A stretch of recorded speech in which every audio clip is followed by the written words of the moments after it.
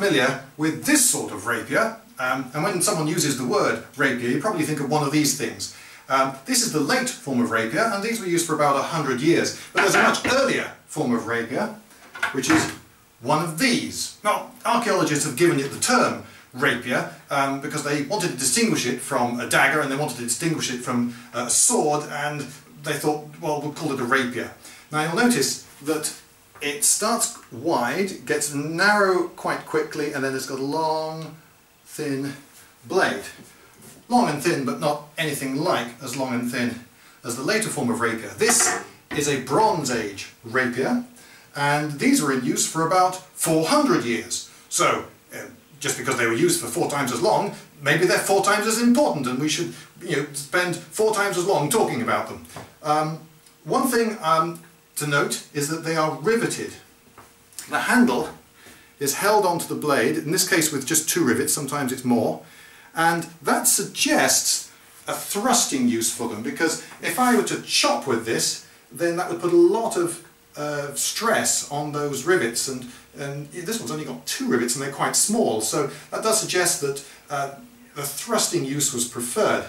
But then again, there are quite definitely chopping swords from later periods that still have riveted handles, so that doesn't mean that they were never used for chopping. And recent experiments by Newcastle University have suggested that these are surprisingly effective at the chop, so we can't rule out a chopping use for them. But everything about it just says stab, doesn't it?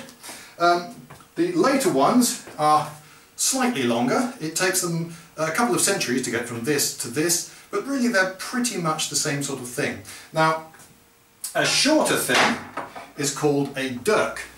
Here is a dirk blade. It's not on a haft, but you can see it's the same sort of thing. Again, wide at the base, narrowly, very quickly getting narrow, and then coming to a very stabby point. And archaeologists had to decide what the difference was between a dirk and a rapier, and they just picked an arbitrary length. I think it was 10 inches or something like that. So shorter than 10 inches, they called it a dirk, and longer, it's a rapier.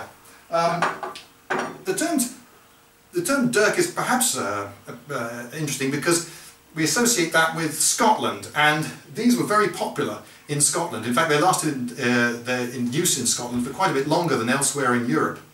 And I do wonder if sometimes they might not have been used in the left hand, much like the dirk from the historical periods that we're familiar with in Scotland, and perhaps in the other hand they had a club, which hasn't survived because it would have been made of wood, or perhaps a palstave, a contemporary form of axe.